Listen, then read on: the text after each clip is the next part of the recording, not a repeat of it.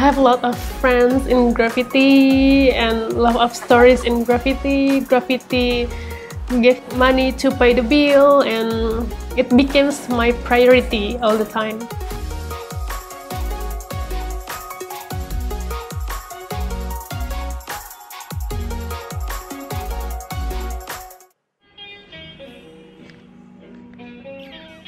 My name is Bunga. I am a graffiti artist and I'm a graphic design freelancer too. Sometimes I do art management and I'm based in Jakarta.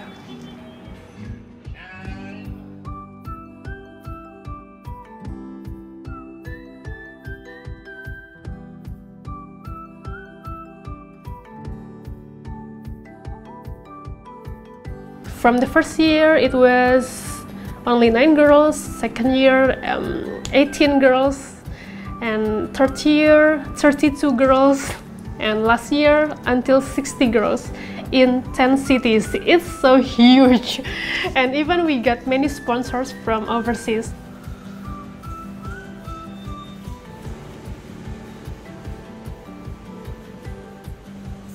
We are doing like live painting for Mula co-working space. Mula is like a new co-working space in Jakarta, and they have a grand opening, and we are invited to be participate to this event. We are 7 of us from this on wall, and yeah, we just painting what based on our style. In Jakarta, mostly like many events targeting young people, millennial people. So from commercial things, it increased because now like many company, many restaurant and food and beverage staff need us to paint on their restaurant or even cafes. So Ladies on Wall basically only it's become community now, and in different cities has their own project leader, and the project leader is younger than me usually. They can live from their skill, now can get paid. I'm so proud. Like I feel useful in this world.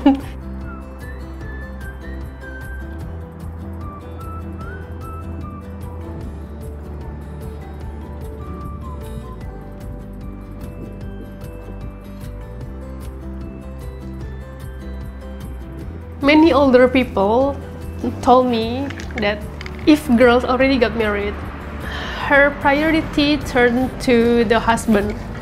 And fortunately, my husband also do art. He also likes to do fine art on the street. And we also looking for walls together and traveling together with graffiti. And yeah, I just afraid because Ladies on Wall likes my baby, you know. Like I'm afraid Ladies on Wall will be moved to 100 priorities in my life, but I think I can still put Ladies on Wall on the second priority after my husband.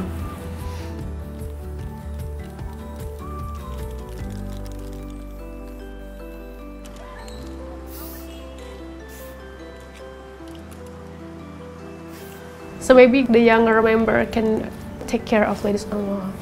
I want Ladies on Wall makes them more creative, more smart, and I want every single Ladies on Wall lady to be useful to other people. Maybe I just stand by if they need my help. But I will always on graffiti scene.